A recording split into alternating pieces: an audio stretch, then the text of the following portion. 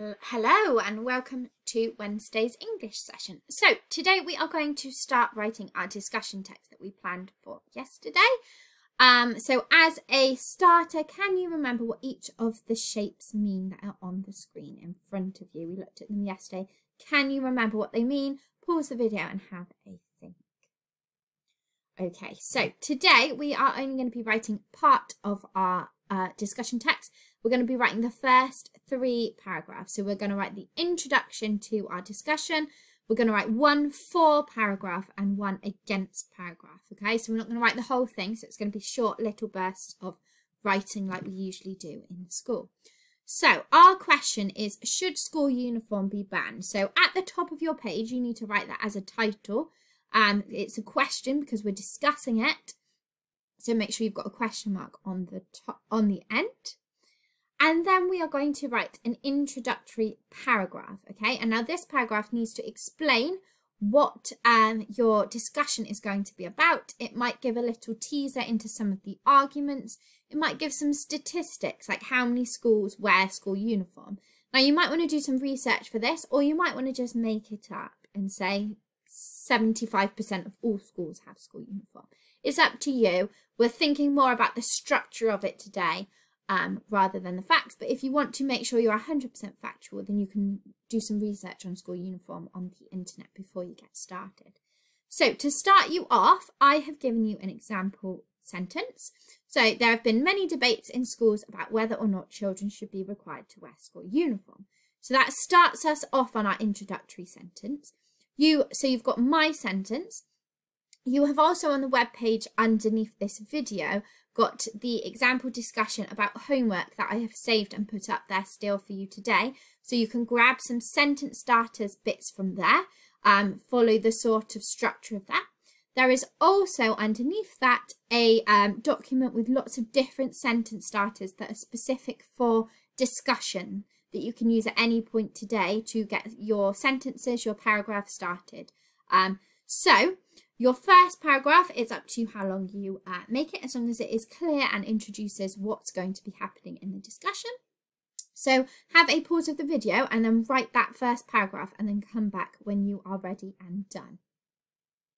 Okay, so we've got a paragraph that introduces. So the next paragraph, so a whole new paragraph, so you need to make sure that you're leaving a line, is going to be a for paragraph. Now, in this paragraph, you are going to put an argument forward, a fully explained argument. Maybe you're going to make more than one point about why school uniform should be banned. So we are for it in this paragraph. We think that it should be banned. So you need to use your notes from yesterday that you came up with to help you, because you should have come up with lots of different points from there, and you're going to put them together in a paragraph. Now, remember, we have got what we're going to be writing tomorrow. We've got another for paragraph. And so that should be, you should spread your ideas between them. So don't use all your ideas up in this one paragraph, because you've got another paragraph that you need to argue for as well. As an example starting sentence, I have started my sentence with a statistic that I've completely made up. So statistics show that over 90% of schools in the UK insist on children wearing a school uniform. So you could start your for paragraph off with a statistic. You do not have to. You could have a look at the example, should homework be banned, discussion text, and see how they've started it off. You can start it off however you like. And so, pause the video, use all the resources on the website to help you with this paragraph, and then come back when you've written your full paragraph. Okay, and the final bit of writing that we are going to do is our first against paragraph. So again, we need a new paragraph for this, so leave a line. And this is going to give an alternate view. So you're going on the other hand, you are mixing it up. You need to make it really clear on this paragraph that it is completely against or the complete opposite of the one that you've just written.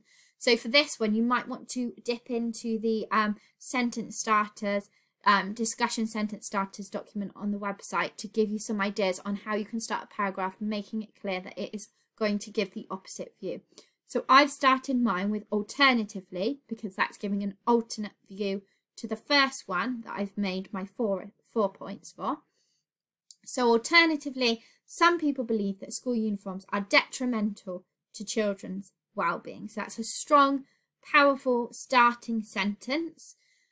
Again, you can have a look at the should homework be banned one to give you some structure, to give you some tips. But on this paragraph, you're going to do the first against. So you're going to look at your against plan from yesterday and put some of those points into a paragraph. Remember, we're going to do another against paragraph tomorrow, so don't use up all your ideas in one. Make sure that you are fully explaining your points and you're really backing them up. So pause the video and then have a go at writing your third and final paragraph. Okay, so that is all we are going to write for today. What I am going to say is to make sure that you are checking your punctuation and your spelling. Make sure that you've got your capital letters in, your full stops. If you've got any colons or semicolons, make sure you're using them properly. Because if you check this bit, these 3 paragraphs, then you don't have so much to check when you write the next bits tomorrow. Okay, so that's all we're going to write today. Make sure it's all checked and it is perfect. And then join me tomorrow to write the remaining 3 paragraphs of our discussion.